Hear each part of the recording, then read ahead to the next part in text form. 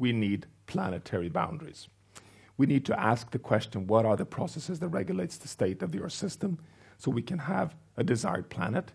We have identified them through 30 years of Earth system science.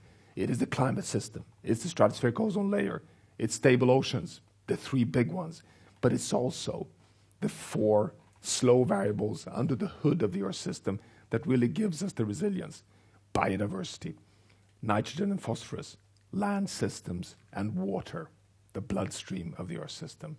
And then there are 2 more, the 2 final ones, which is chemical loading, everything from nuclear waste to microplastics and organic pollutants, and aerosol loading, the way we tend to change rainfall systems on Earth through loading of black carbon and particulates.